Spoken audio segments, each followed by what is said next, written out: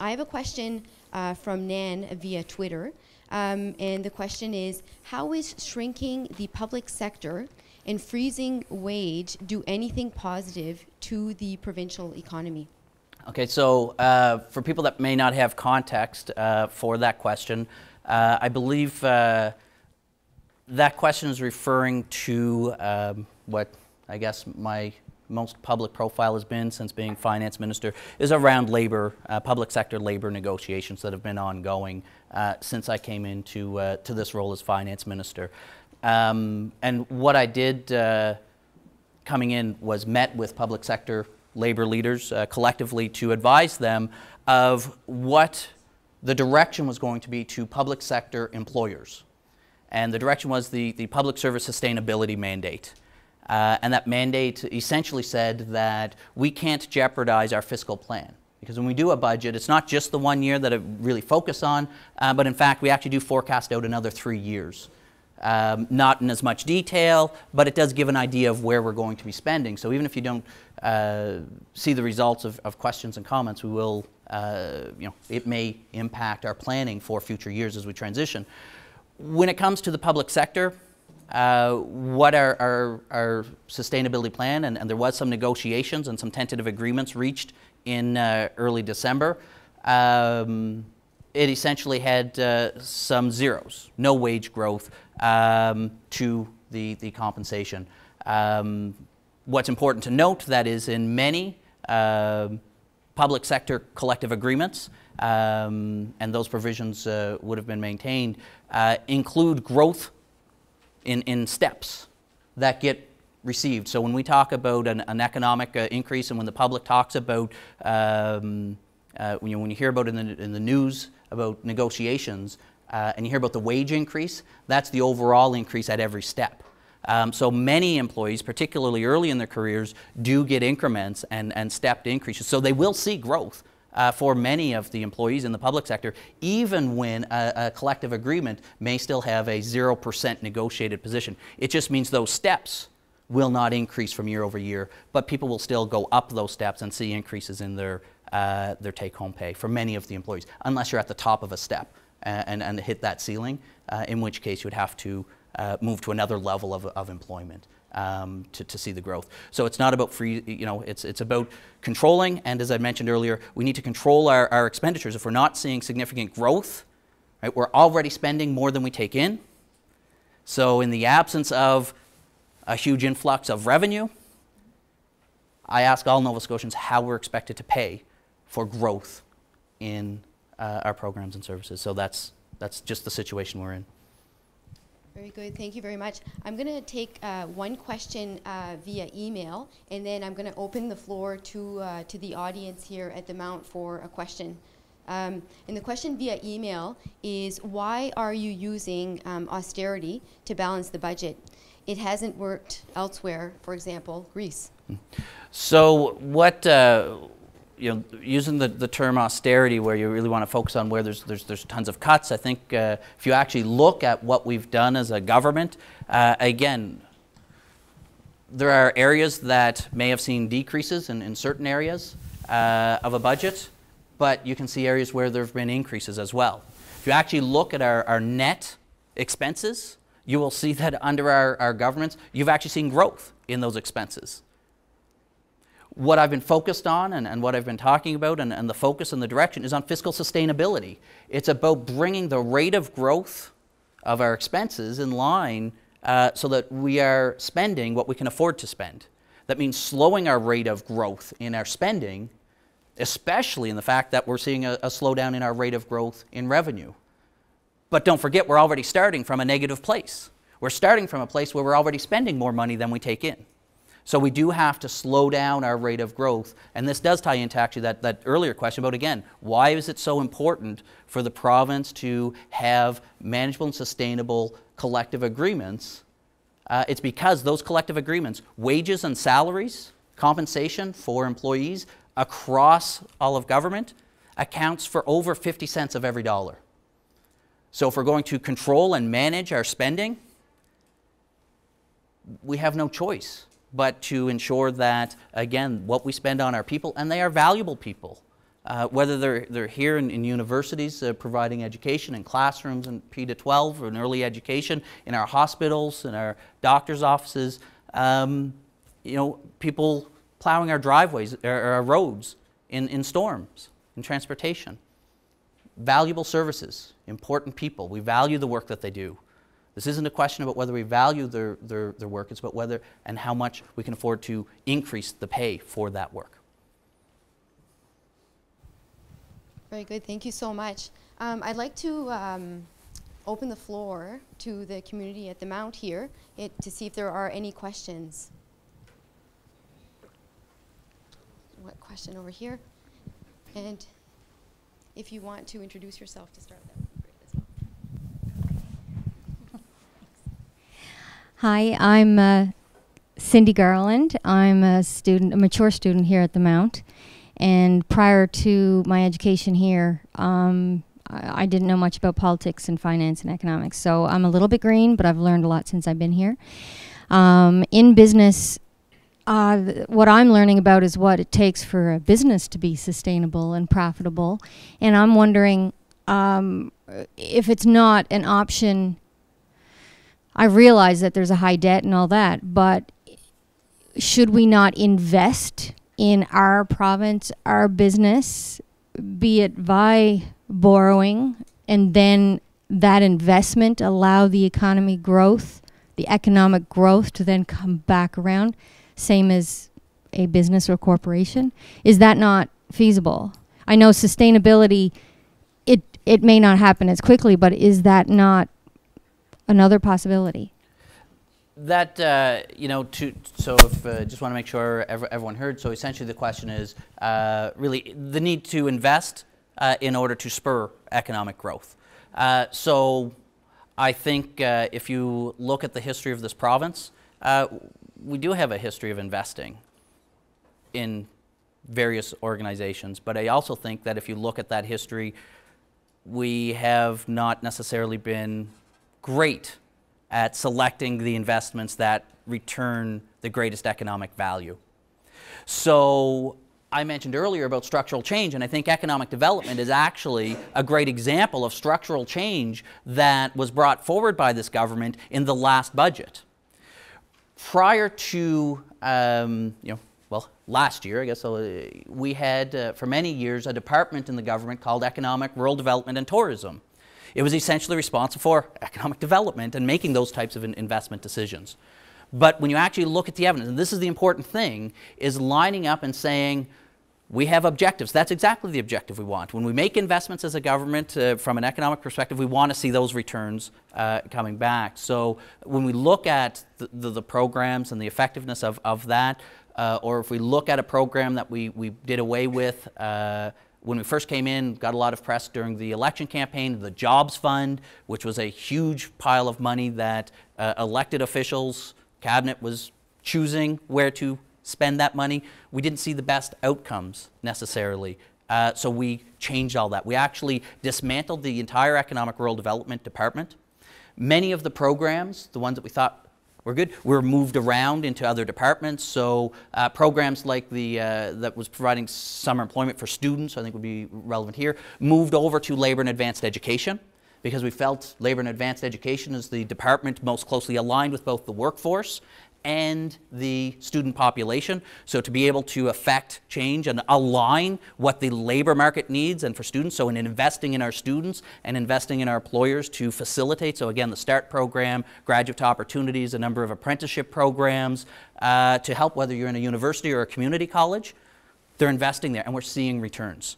So we are still investing, and from a business where we invest in companies, we already had Nova Scotia Business Inc., so some of those programs that were in Economic Rural Development got moved over to Nova Scotia Business Inc.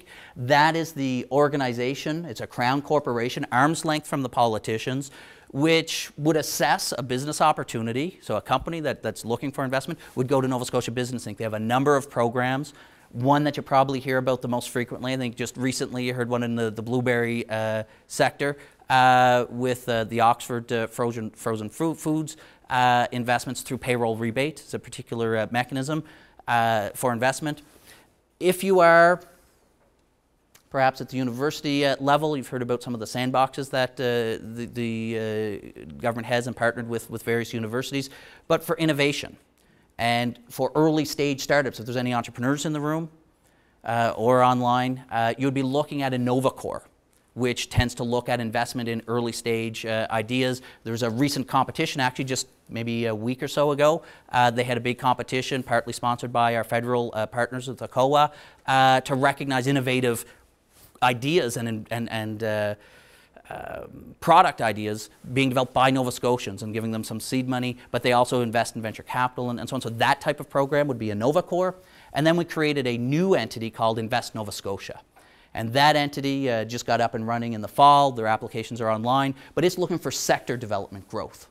So not one company, but if an industry association is saying, you know what, we can, with some support, it levels the playing field, because an investment in an industry is good for all of the businesses in that sector or that industry. So they would be looking to Invest Nova Scotia as a means. So the investment is happening and it's looking to drive, but it's gone through some structural change since we've come into office, because we believe, if we look at our past history, we think we can do better. And so that's what we're trying to do.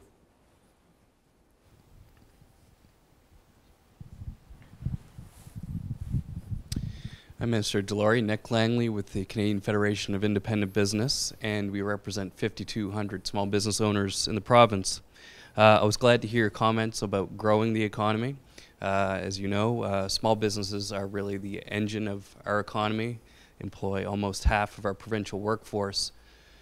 And a lot of great things have happened this year with regulatory reform, and we hope to see a lot more, which makes it a better environment for small business.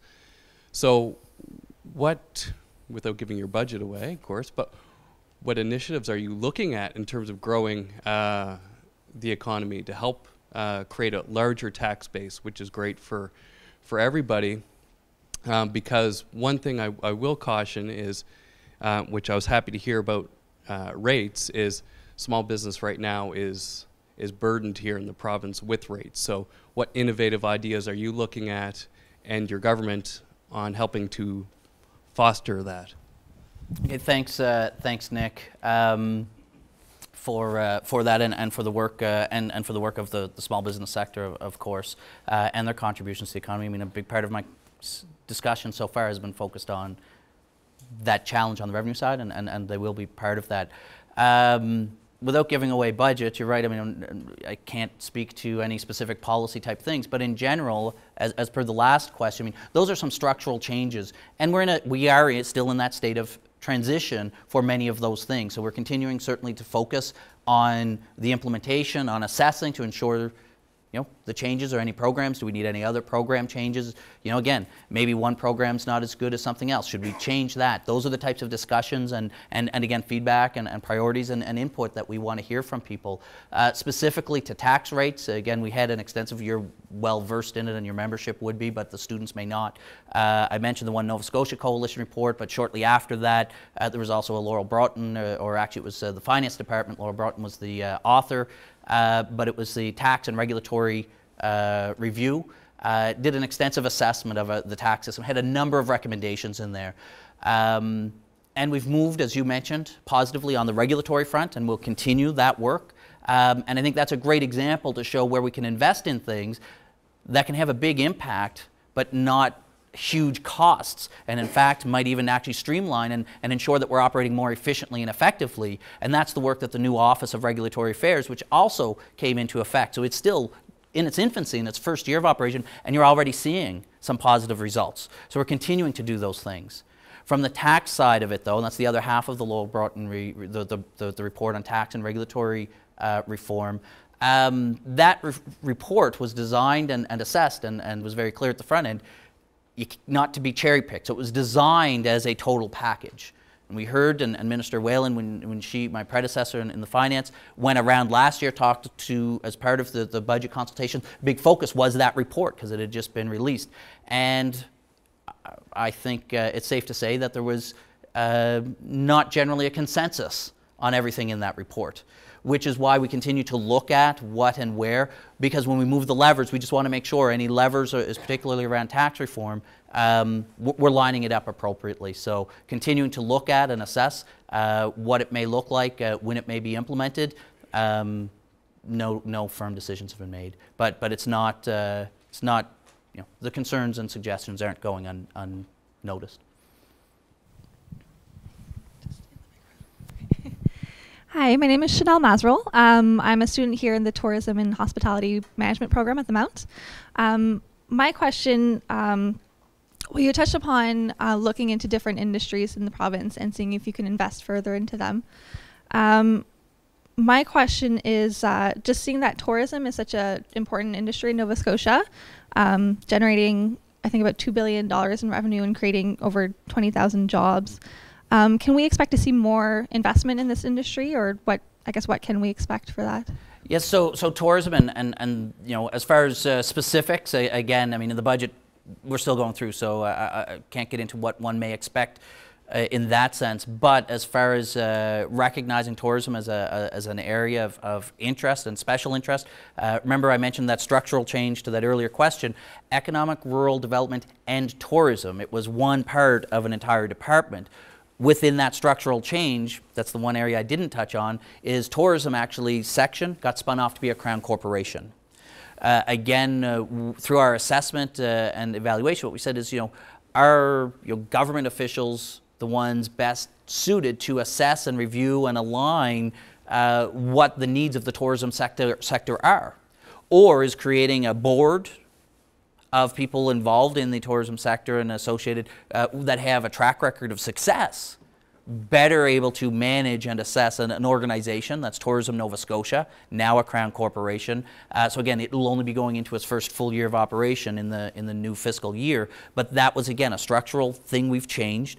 How they deliver the programs may become a bit different, but the intention and the objective is certainly to do better. And one of the things that we've been hearing from the tourism sector has been, as a province, what we need, so if I'm speaking on behalf of people working in the tourism sector, we need more tourists coming to Nova Scotia, right? And as the finance minister, I agree. A resident of Antigonish going to Digby, great for Digby, but the amount of money they would spend, if it's not new spending, the money's being recycled within Nova Scotia. There'll be some impact and value because they are spending money and it's working its way through the economy. But we get far more value if we have someone from the U.S.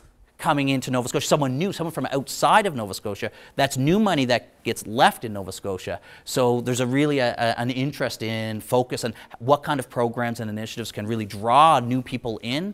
So then the tourism operators and organizations on the ground can work to provide a great experience for them. But for the province, we really want to try to draw those people into the province, and that has a big marketing focus, I think, of course. And I don't think that's secret. They've been working on things like that. Question from Chris via Twitter, and the question is, what is Nova Scotia's plan for P3?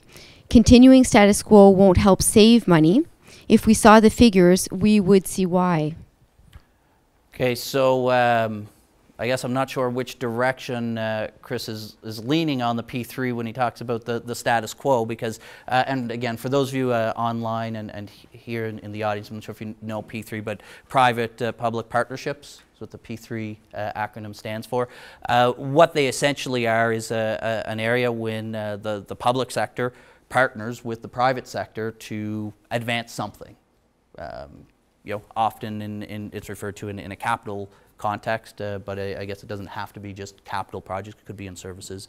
So I'm not sure where the question was going in terms of status quo. I mean, there are some historical P3 initiatives. Schools are one.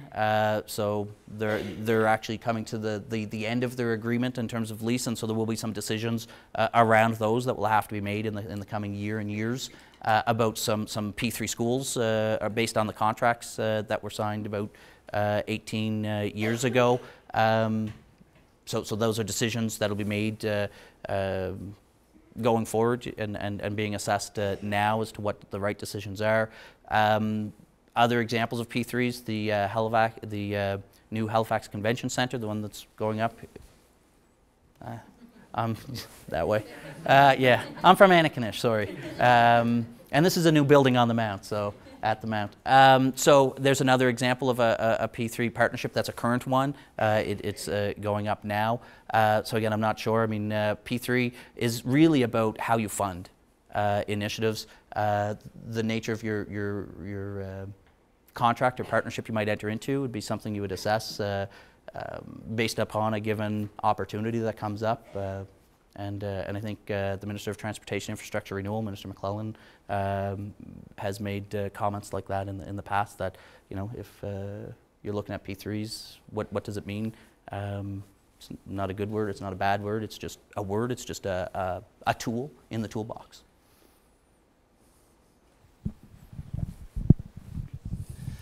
Thank you, Minister.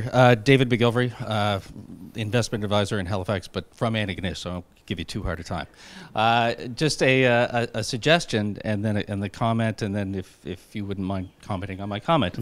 The suggestion is related to the priorities. So when you look at the expenditures of the province and how they relate to the priorities, there seems to be not necessarily direct correlation between the two. And sometimes I looked at the first priority, which was lifelong learning, which could be potentially a bucket that you pour a tremendous amount of money in, which has no specific result.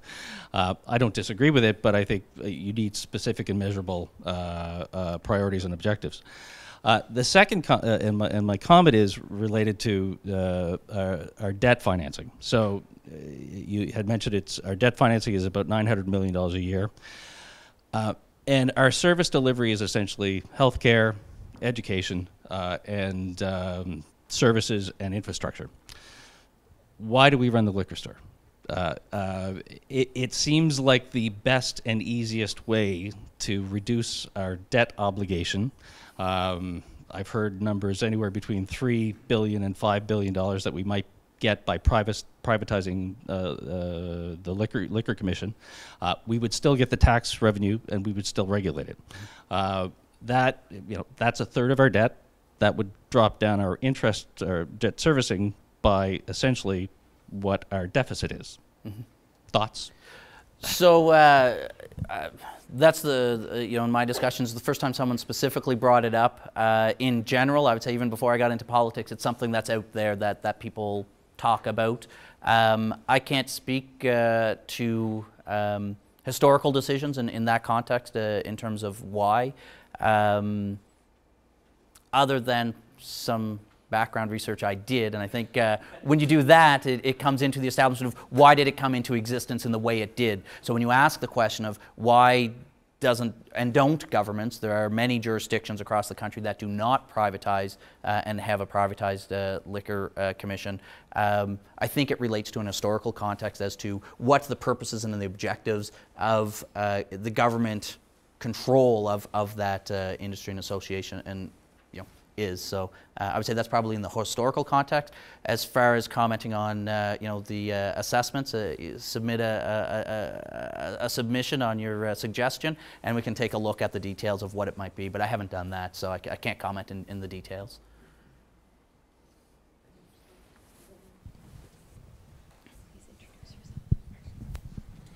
Hey, Minister.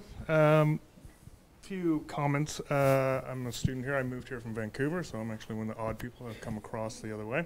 So I feel I have a bit of a interesting perspective of moving to Nova Scotia. I feel that you're kudos to you in doing this initiative of trying to get input from people.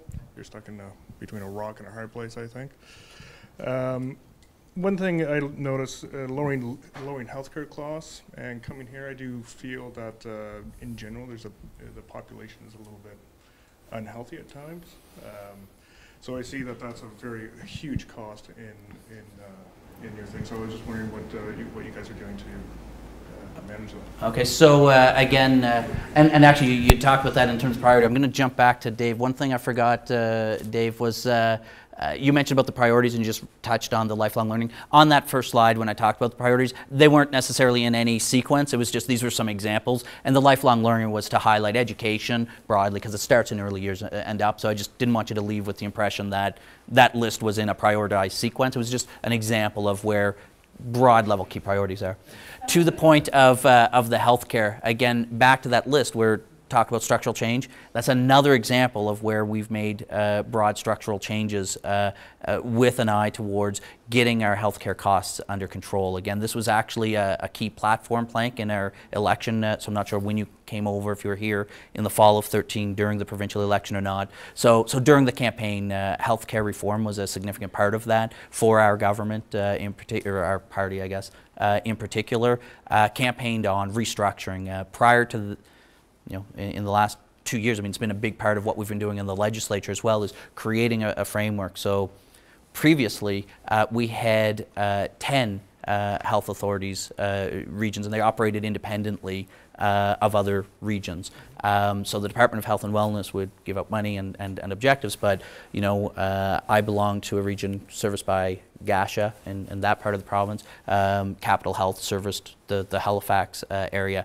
Well, they may have their own priorities within their region and they would invest that way. So you might actually be getting a different health service and things, but you have all these administrative costs that are duplicated doing that. So we've amalgamated that and we're working through that transition. Is there a plan coming forward to address health issues in the general community? So you're looking at how do we, preventative side of, yeah, so I think that side of it would be more in terms of specifics because the health is such a large group. The work that they're doing there, again, right now, a lot of their attention and focus is on getting that administrative restructuring in place to ensure that we continue to provide and with the objective of improving the health services that are being delivered to Nova Scotians, but also doing it again through the administrative restructuring, through savings there. So we're not, again, controlling the growth in our costs. That's a big initiative. But that said, even before the restructuring, I know the health department and within the health structure, they do have efforts and initiatives and various programs. I don't have the litany of what specific ones they do have or what ones they'd be changing. The Minister of Health may have more details on that side of things. Yeah, I just want to add that the privatization of the liquor corporation, I think, is probably something that you guys can look at. Thank you. It's John Grant. I work with the Mount St. Vincent University Students' Union here. I also grew up in rural Nova Scotia in Antigonish County, actually, and I've seen many of my friends go on and get a college degree or university degree, and then they leave, many of whom will never return to the province because there's a lack of jobs here. We have some of the highest tuition rates in the country, second or third highest. We have graduates graduating with $37,000 in debt for an undergraduate degree, which is making it really difficult for people to pursue things like entrepreneurial endeavors because they don't want to take on additional debt. We've also seen a rapid increase in unpaid internships in the province. We have them in programs like human nutrition, as well as child and youth studies here at the Mount.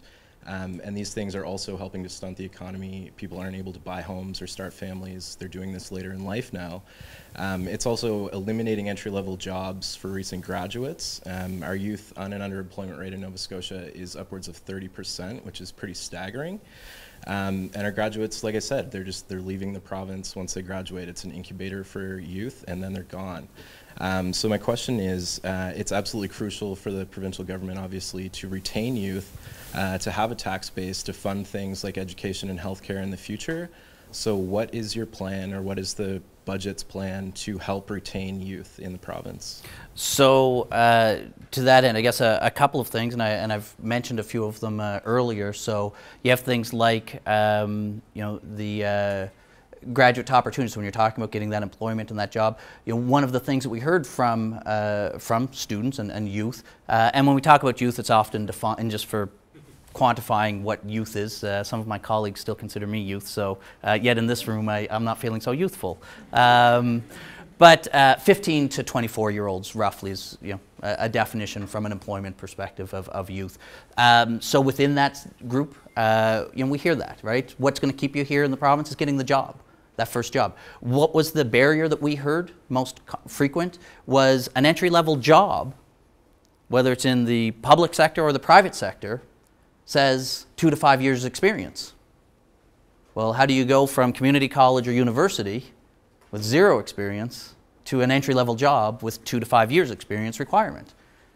You don't. And that was the barrier. That was a big barrier. And we saw that, and we've worked on that, and we created programs, the START program, the Graduate Opportunities program. Graduate Opportunities program provides 25% of the salary for an entry-level position, new graduate position, in their first year, and 12.5% in the second year. Because what we heard from the students looking for work, what the challenge was. Well, how do you fix the problem? Well, then we go and talk to the employers and say, well, why is it that you have 2 to 5 years? What they said was, it costs more, right? Anytime you bring in a new employee, it costs money to get them integrated into your organization and before they're productive and fully productive as an employee. Well, that cost is a bit higher for a first full-time job, a first permanent job after the school system, right? After you come out with your training. So it does take time to integrate them into not just the organization, but generally into the workforce as you transition from being a student to being, what do we call ourselves? Oh, you're an employee, a career person, I don't know. Yeah. But that transition, and the costs there are higher. So employers felt, let someone else incur that first 2 years cost. So we're like, well, if that's the root cause, let's create a program that helps address that. And that's what we did. And you say, well, what does it mean? There's still people, yes, there's still people going out, there's still other jobs. Our unemployment rate in and of itself is greater than other parts of the province. So yeah, our youth, but also our general unemployment rate is higher too. It's a reality and an historical reality for not just this province, but this region. You know, there's a lot of talk about anyone from Alberta, but a lot of talk about the challenges in Alberta and their unemployment rate hitting 7%. Let's take a look at Nova Scotia. Be happy for 7% relative to where we've been and where we're at. That's an improvement for us. So it just puts it in that sense. So we are investing in programs, and we're seeing results. Just again, it was just maybe a month ago, maybe a little less, early the new year, I don't remember the exact date, stats did come out on youth employment. 1,600 new youth full-time jobs created in Nova Scotia since the last over the year. A reduction of 300 part-time jobs. So it was a net employment of 1,300 new youth. But there were 1,600 full-time and a decrease of 300 part-time. We're seeing that transition and addressing that other side of the equation. We're looking for full-time employment for these people. So we are doing things, and we continue to look for opportunities to support those initiatives. Because we do want our youth to stay here, but we recognize we need to work with our employers to have the employment opportunity. But we also recognize that as government, we have a role to play as well. So recently, and I forget the name of specifically the name of the program, but we went through all of our departments and said, well, we're asking the private sector to hire our youth. Well, when I was the Minister of Environment, we're looking at 5 to 7 years of experience for basically an entry-level job. I said, well, how is that supportive of our youth? Well, there was an initiative undertaken looking at vacancies across all of the departments in government, and we established an opportunity to hire, I believe, upwards of 70 new graduates into the public service. So we were leading by example there as well, so contributing by changing some of the, in some cases we had to change, I think, look at what opportunities and align opportunities that a new graduate could fulfill the opportunity where it made sense. We are taking conscious steps, and we look forward to doing more. But again, it's we're seeing where the problems are, we're seeing where the opportunities to address them are, and that's what we're doing. Thank you, Minister Delory. We are nearing the end of our session, and so I do want to encourage everyone sitting here in the room to take advantage of the cards that you have in front of you and note down what services are important to you as Nova Scotians, as the Minister kindly asked us to do earlier.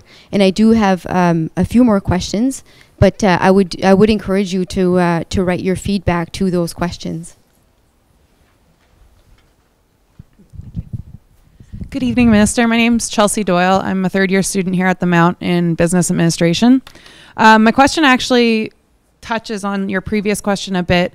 My brother is an engineer. He works out in the oil fields, and he has been lucky to keep his job for as long as he has, but he's looking at a very real possibility within the next year of becoming unemployed. We've talked at length over the years about how he would love to come back to Nova Scotia, but there just simply isn't opportunities here for him to work. As we've seen Canada-wide, and we've felt the very real result of having a GDP so dependent on the oil industry as a country, what steps could Nova Scotia take to start investing further into renewable energy resources and, really spearhead that industry in Canada, where we're not seeing that in a lot of other provinces, especially in a time like now where we're seeing such a dip in oil prices and such a loss of jobs in that sector? Thank you for the question. It's a great question, and again, as with many of the questions, I think what I'm taking away from some of this is, we don't seem to be doing a great job of beating our own drum for things that we are doing. I'd encourage you to look up FORCE, F-O-R-C-E. That's an initiative taking place in the province, really looking at targeting renewable energy of the tidal sector, harnessing tidal energy. Right? We don't have the same access to resources of traditional hydro electricity that many other jurisdictions have. Other jurisdictions, many provinces across the country, generate upwards of 95 to 98% of their electricity, through hydro, relatively green source of energy, and we don't have that luxury in Nova Scotia. So we do have these wonderful tides, though, in the Bay of Fundy.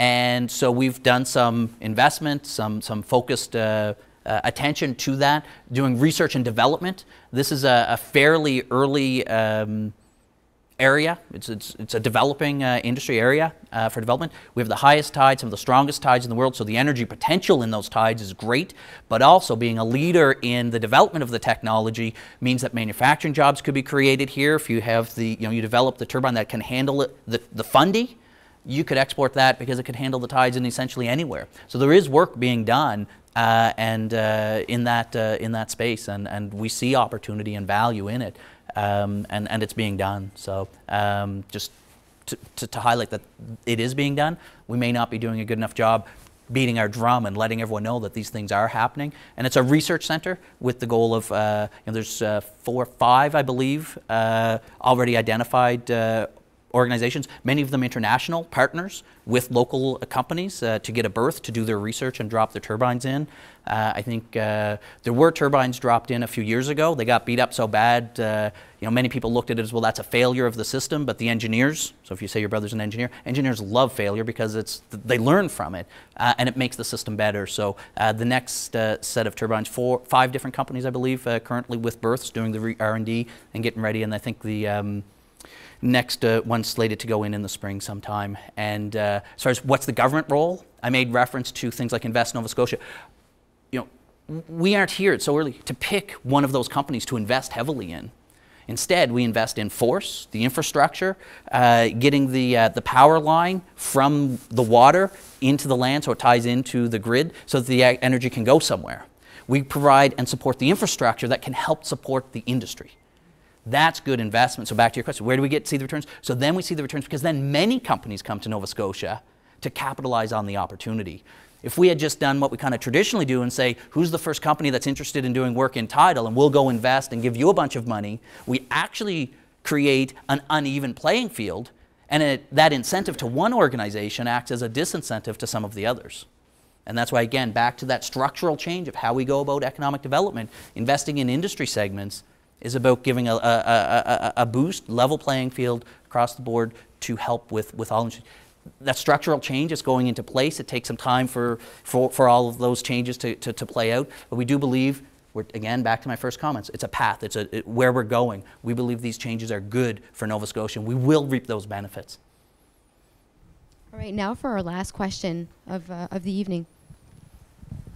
Hi, Randy, or Minister Delory. I think I used to know you as Randy. My name is Paul Dion. I'm a director with a not-for-profit society, the Life Saving Society. And just wanted to congratulate you on your goal of sustainability. I think it's admirable for our children and my grandchildren. I just wanted to talk a little bit about the voluntary sector. Some data shows that in excess of $2 billion worth of work is done in this province by volunteers. That incidentally is about 20% of your gross budget. And this work has to be sustainable because they do things that if the voluntary sector does not do, then government will have to step in and do it. So I guess I would urge you to consider the investment in the voluntary sector. For every dollar invested, you will probably get in the range of $28 back. And anyone who's my friend in the investment business here in front of me would tell you that's a pretty good return on investment. So I guess I would urge you not to forget that sector. We always focus on the private and the enterprise, and I think that's important, but I think the voluntary sector is important. Perhaps you could speak to that. Thanks, Minister Delory. You know, it's not too often I found myself surprised when I'm standing at the front of a room, given my background, but you coming up as the last question. It's been a long time.